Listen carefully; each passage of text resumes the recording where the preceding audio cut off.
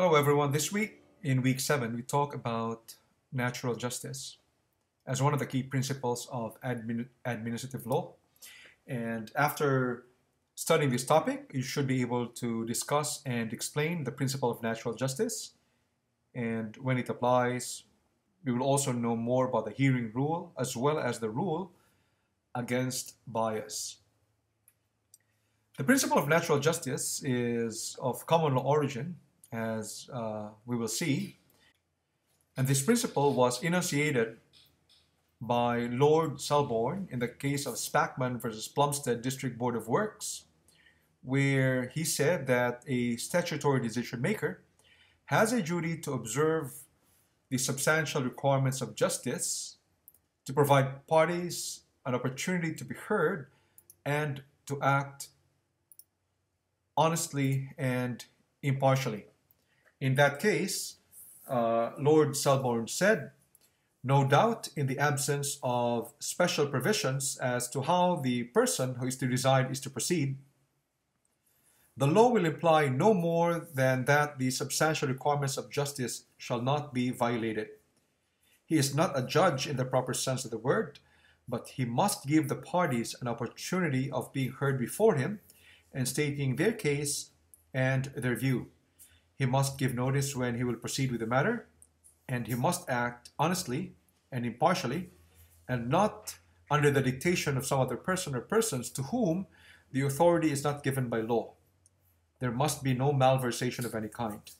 There would be no decision within the meaning of the statute if there was anything of that sort done contrary to the essence of justice. In Kiowa versus West, Justice Mason then said that the law in relation to administrative decisions has now developed to a point where it may be accepted that there is a common law duty to act fairly, in the sense of according procedural fairness in the making of administrative decisions which affect rights, interests, and legitimate expectations, subject only to the clear manifestation of a contrary statutory interpretation. Now, from this statement, for example, we will at least see two things. One is that the principle of natural justice as a duty to be observed is not something that is new.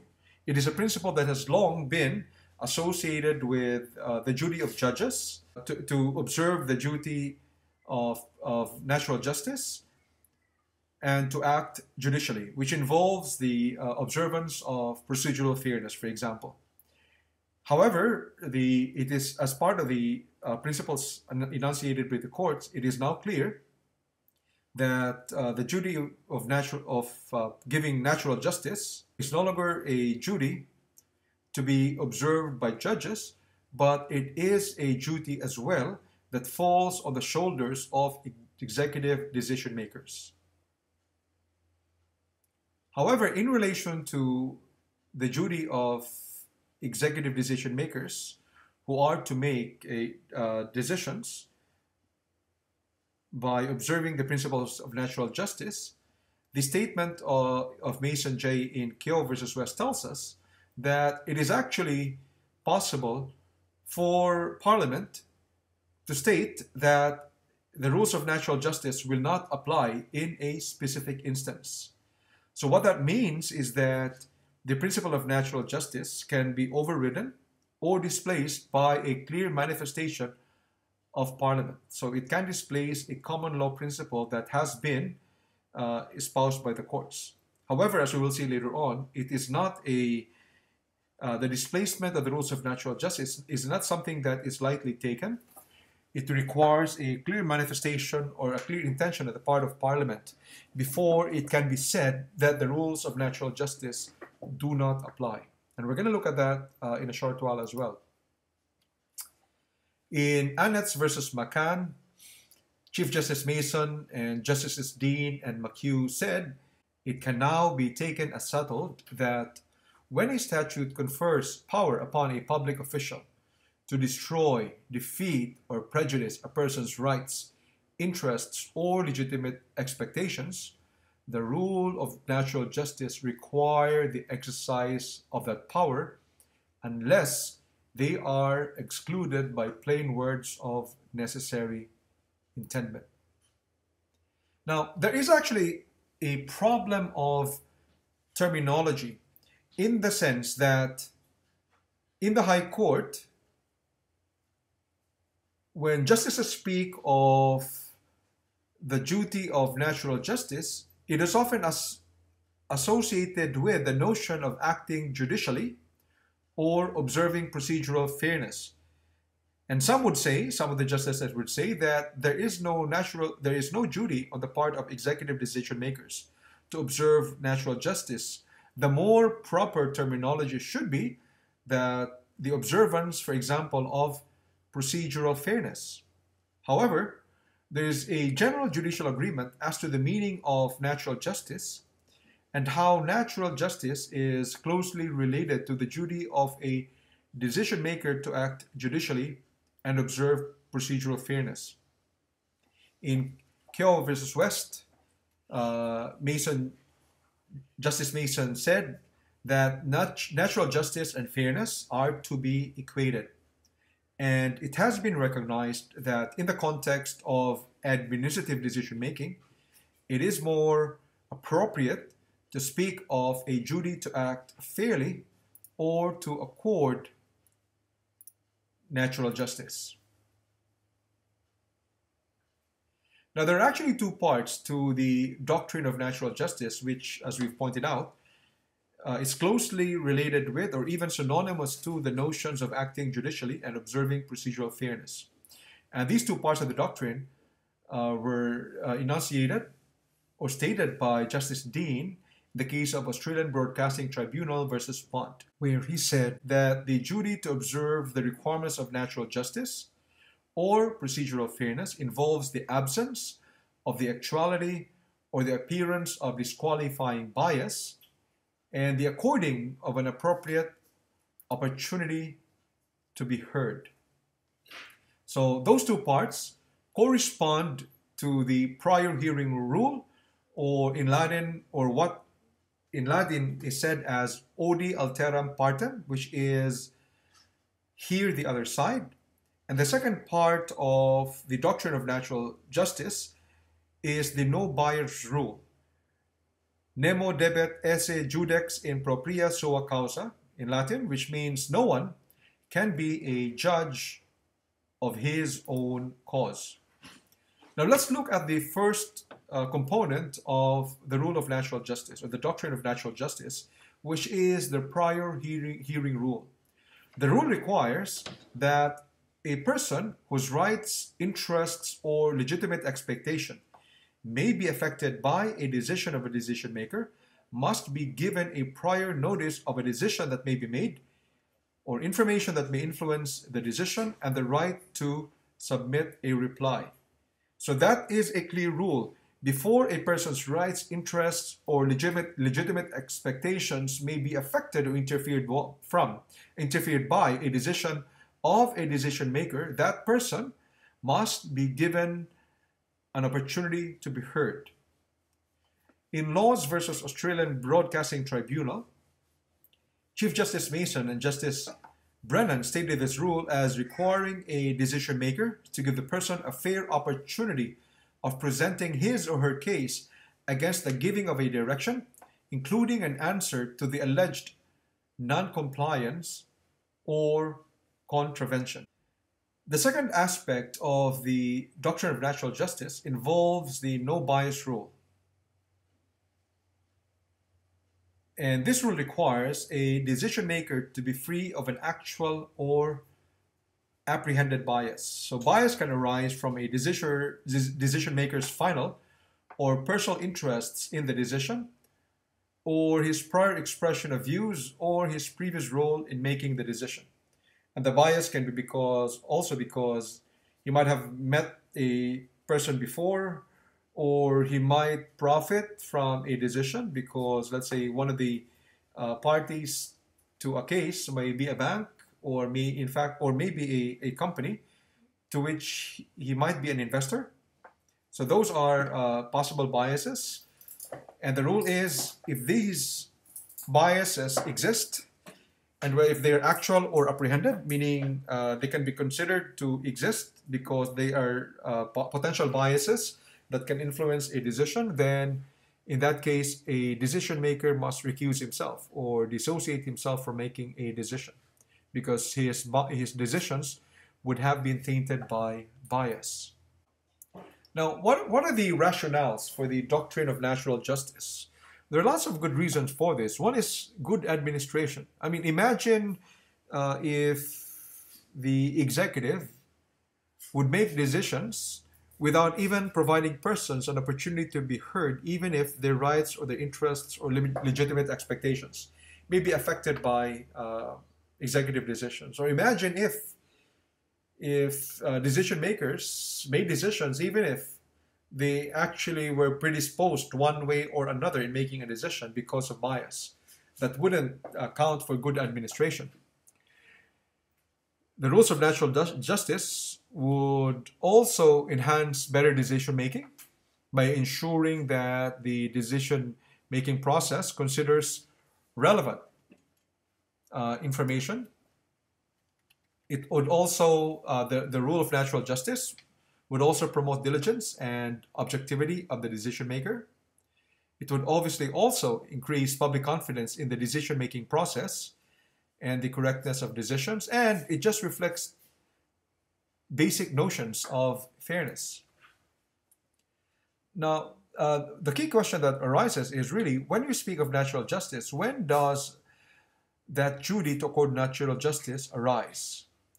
And that raises three questions, which Robin Craig and John Macmillan identify as an implication question, an exclusion question, and a content question, which are questions which we examine further in this lecture podcast.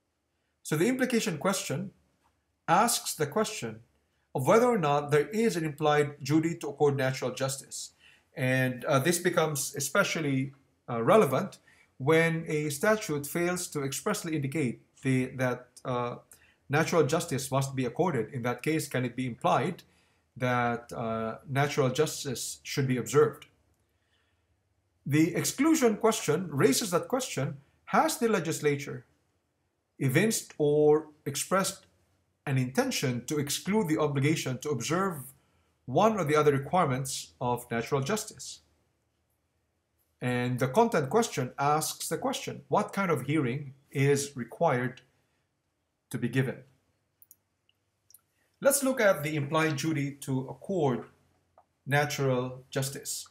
In the case of Cooper versus Board of Works for the Wandsworth District, Chief Justice Earle in the Court of Common Pleas in the UK stated that notwithstanding the failure of a statute to impose a duty on an executive body to act judicially or to accord natural justice, such a duty may be implied in certain cases. So in other words, the absence of a statute, in other words, the failure of a statute to expressly state that the duty of natural justice must be observed does not mean that an implied duty cannot arise. It can still be implied in certain cases. In the case of Ridge versus Baldwin, Lord Reid in the House of Lords said that the principle odi alteram partem, or hear the other side, or the prior hearing rule, applies to every tribunal or body of persons invested with authority to adjudicate upon matters involving civil consequences to individuals, including, for example, their dismissal from an office, which requires something against a man to warrant his dismissal. In Jarrett versus Commissioner of Police, New South Wales, Chief Justice Gleeson also said that there exists an implied duty of decision makers to accord natural justice when the exercise of their power can destroy a person's rights, interests, or legitimate expectations. He said, where Parliament confers a statutory power to destroy, defeat, or prejudice a person's rights, interests, or legitimate expectations, Parliament is taken to intend that the power be exercised fairly and in accordance with natural justice unless it makes the contrary intention plain. This principle of interpretation is an acknowledgement by the courts of Parliament's assumed respect for justice. Now, let's just clarify this point, and we're going to be looking at this in greater detail later on, that firstly, the rule that there is a duty of natural justice that must be observed by decision makers, executive decision makers, only arises when the exercise of a statutory power ends up destroying, defeating, or prejudicing or interfering with a person's rights, interests, or legitimate expectations. In other words, if a decision does not actually deal with a right or an interest or a legitimate expectation, or even if it does deal with the right, interest, or legitimate expectation of a person, it does not seek to destroy, defeat, or prejudice those rights, interests, or legitimate expectations, then the rule of a duty to accord natural justice will not arise. In Kiowa versus West, Justice Brennan said that when the legislature creates certain powers, the courts presume that the legislature intends the principle of natural justice to be observed in their exercise in the absence of a clear contrary intention. Now, earlier, I actually pointed out that natural justice can be excluded, as we would have observed from the statements of the various justices of the courts. So, because natural justice is a principle of common law, that principle may actually be overridden or displaced by express intent of Parliament. So in the case of Jarrett versus Commissioner of Police, New South Wales, Chief Justice Gleeson said that Parliament intends the requirement of natural justice to be observed in the exercise of a statutory power to destroy, defeat, or prejudice a person's rights, interests, or legitimate expectations unless it makes the contrary intention plain. So in other words, the moment that Parliament makes its intention plain, that the rules of natural justice will not be observed, then that duty of natural justice will not arise. So it actually means that it is permissible for a decision maker to destroy, defeat, or prejudice a person's rights, interests, or legitimate expectations and not observe a duty of natural justice when such exercise of power would have been expressly and clearly stated by an act or by Parliament in the law that it passes. However, a legislative intention to exclude the requirement of natural justice is not something that is to be assumed, nor is it to be spelled out from indirect references and certain inferences or equivocal considerations. So in other words, it is not something that is lightly taken away. There must, before the requirement of natural justice is deemed to be excluded, there must be a clear intention or a clear expression of Parliament's intention in that regard. Now, the duty to observe natural justice is statutorily recognized under Section 5.1a of the Administrative Decisions Judicial Review Act of 1977, which provides that an order of review can be sought on the ground that a breach of the rules of natural justice occurred in connection with the making of the decision. And this raises a question: does this provision have the effect of requiring the application of rules of natural justice to every decision to which the Act applies? And that question was answered by Justice Mason in Kiowa versus West in the negative. He said, Paragraph 5A does not impose an obligation to apply the rules of natural justice, where apart from Section 5, there is no obligation on a person making a decision to comply with those rules or review or any of them. When the paragraph prescribes a breach of the rules as a ground of review, it makes no assumption that the rules apply to every decision to which the subsection relates. Under the general law, it is always a question whether the rules apply, and if so, what rule or rules apply to the making of the particular decision.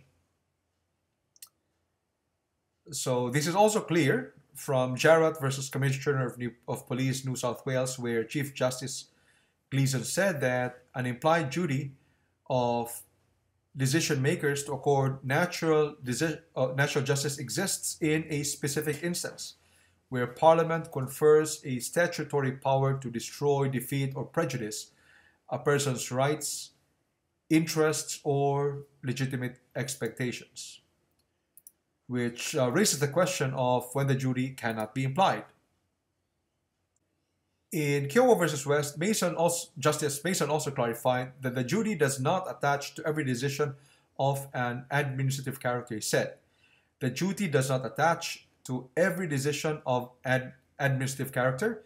Many such decisions do not affect the rights, interests, and expectations of the individual citizen in a direct and immediate way. Thus, a decision, for example, to impose a rate or a decision to impose a general charge for services rendered to ratepayers, each of which indirectly affects the rights, interests, or expectations of citizens, generally does not attract this duty to act fairly.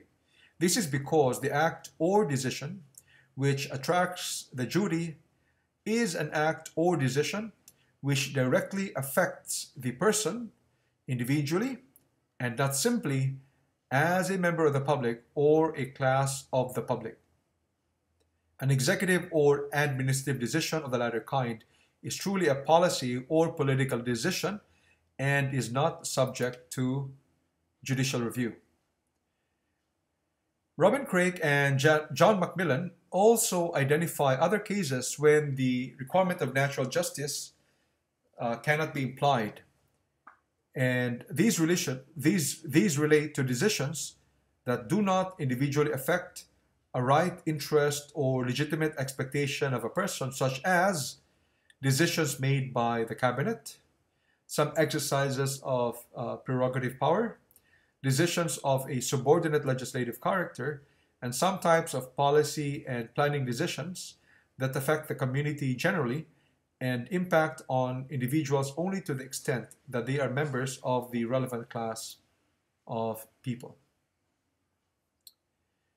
They also identified a set of decisions that does not attract any classic sense to a natural justice process, and these are decisions about eligibility for social support benefits, the assessment of taxation returns, the processing of visa applications, entry to tertiary institutions, and the evaluation of employment applications. In these types of decisions, the decision maker does not bear any obligation in the general run of cases to provide a person with advance warning that an adverse decision might be made or of the sources of information being relied upon in assessing applications.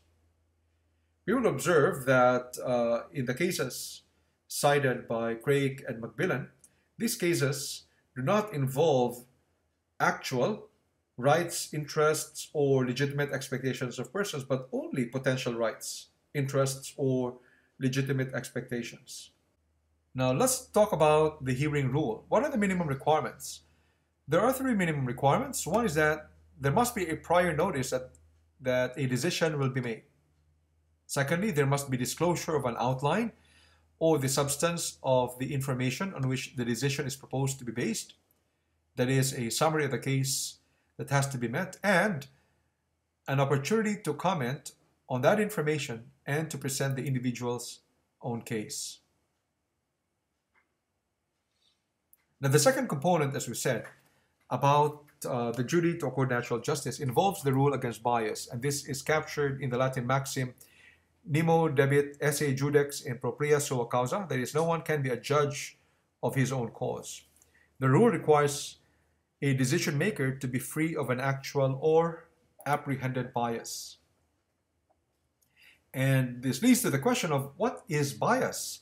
In Minister for Immigration and Multicultural Affairs versus GIA, Chief Justice Gleeson and Justice Gamo said that the state of mind described as bias in the form of prejudgment is one so committed to a conclusion already formed as to be incapable of alteration whenever evidence or arguments may be presented. Natural justice does not require the absence of any predisposition or inclination for or against an argument or conclusion. Now, this statement is crucial because sometimes when a case is before, or a matter is before a decision maker, it is possible that statements may be made by a decision maker, or questions may be asked by a decision maker that seem to suggest that there is a prejudgment on his part, or her part, or that there seems to be a point of view that has already been arrived at by the decision maker. The mere presence alone of what amounts to a prejudgment will not cloud or taint the ultimate decision, because it is only natural for a decision maker to have some kind of prejudgment. The important thing is, even if there might be some prejudgment, that prejudgment must not be such that he would already arrive at a conclusion that is incapable of alteration, whatever the evidence or arguments may be presented. So in other words, so even if there is a prejudgment, for as long as the decision maker is open to changing that prejudgment on the basis of the evidence or arguments that are presented, then he or she does not run afoul against the rule on having a bias.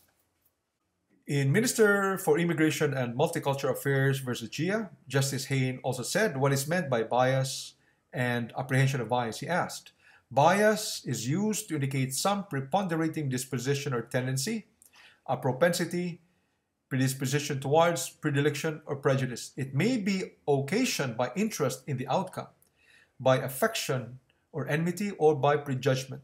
Whatever its cause, the result that is asserted or feared is a deviation from the true course of decision making. For bias is anything which turns a man to a particular course or gives the direction to his measures. So before we conclude this lecture podcast, let's assume that there is a case before a decision maker, and the decision maker happens to know one of the applicants or one of the parties. And in the past, the decision maker and the applicant have not had a good relationship, maybe out of enmity or out of some past incident. That is an example of an instance where there might be a bias on the part of the decision maker. And that will be a breach of the rules of natural justice if the decision maker continued to hear the case notwithstanding the presence of bias. Another instance might be when a decision maker might have a financial interest, potential financial interest in the decision, in the sense that he might be an investor or owner of a corporation or a company, for example, that is one of the parties to a case. But the courts have also been clear that the mere fact that a decision maker may own shares in a company will not necessarily mean that that decision maker is disqualified from hearing the case, for as long as the decision maker informs the parties in advance. So the mere ownership of shares of stock in a certain company, such as, let's say, a bank or an airline company, as an investment, will not necessarily disqualify a decision maker from hearing a case, for as long as that decision maker informs the parties in advance. Only when such an ownership will make it difficult for the decision maker to actually arrive at an unbiased position will there be a need for the decision maker to disqualify or recuse himself or herself. So at the end of this topic of this lecture podcast, it is hoped that you should be able to discuss and explain the principle of natural justice and when it applies, the hearing rule, as well as the rule against bias.